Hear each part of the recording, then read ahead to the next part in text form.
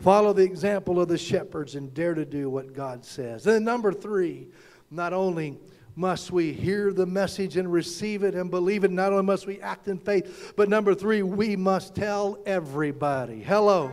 Hey, I don't know about you, but I'm a Merry Christmas person. Amen. I don't do that happy holiday stuff. I say, Merry Christmas. I'm so glad Jesus was born. Let me tell you, I'm glad, I'm grateful. I just say Merry Christmas to everybody, and there's not a single box up in my attic that says Xmas. Hello. I'm not Xing Christ out of Christmas ever. Hello, somebody. The shepherds got so excited that they told everybody that they saw. I love Luke 2:17. It says, now when they had seen him. Come on. Let me tell you something. Once you've experienced Jesus, come on. Once you know who he is, once you've experienced the wonder and the beauty and the majesty of this person by the name of Jesus, once you know him on an individual basis, you can't be quiet about it. Hello. You're going to get up on the mountain and tell everybody about it. You're going to shout it from the rooftops. Once they had seen him, they made widely known.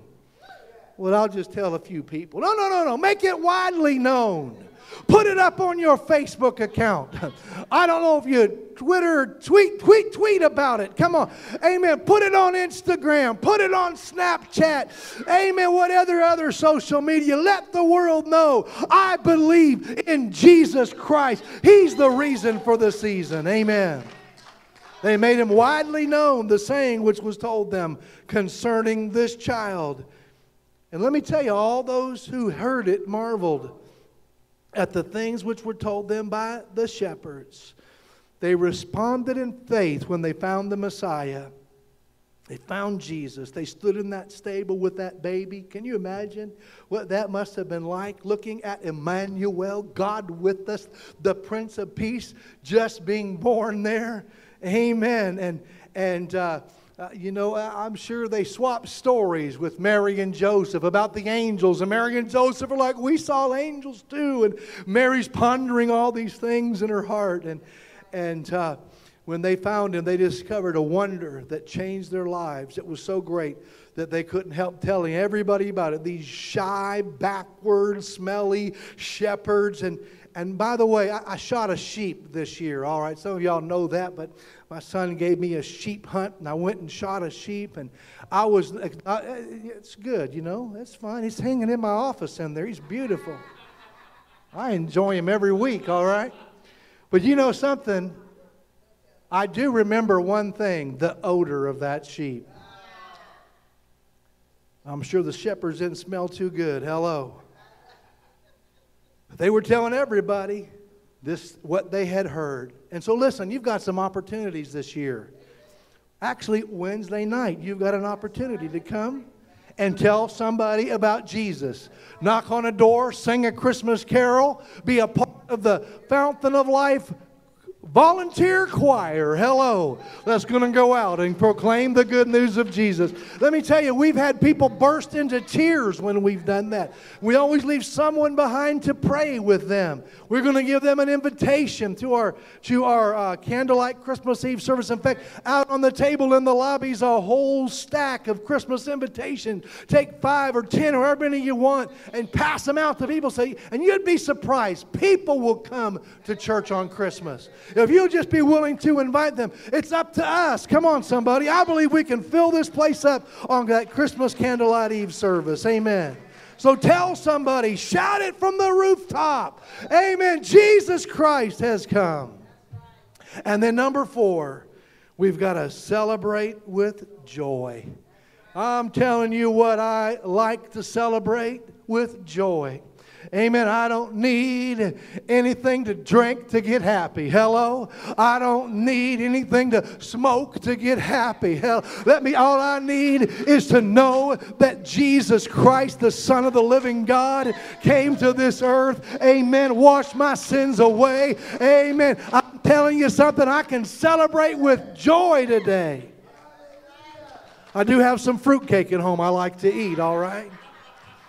And some cherry pie and some stuff like that. Amen. And it's okay but I believe in celebrating Jesus. Hello? Man, when we decorate our Christmas tree, we put on the Christmas music.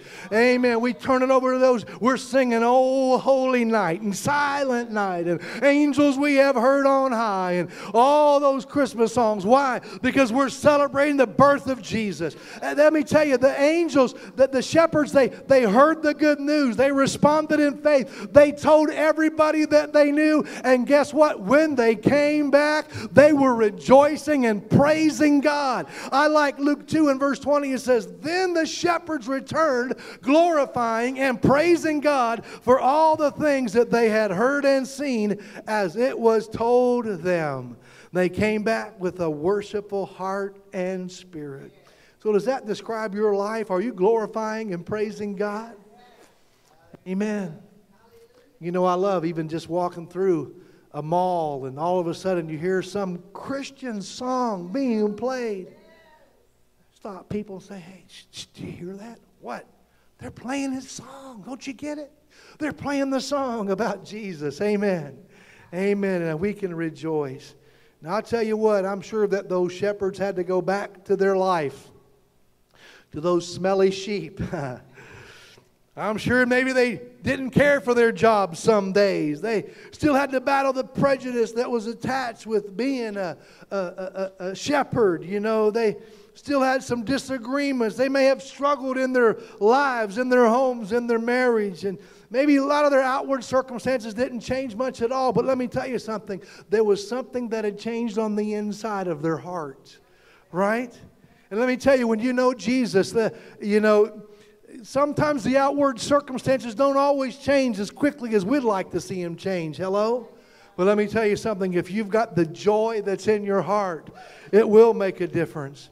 They found a joy that the world cannot deliver and cannot deny. They found a wholeness that they couldn't achieve through counseling. They found a peace that no bank account could produce. They found a love that no person could ever give them. They found the Lord, and you can too. Amen. Would you stand with me today? Thank you so much.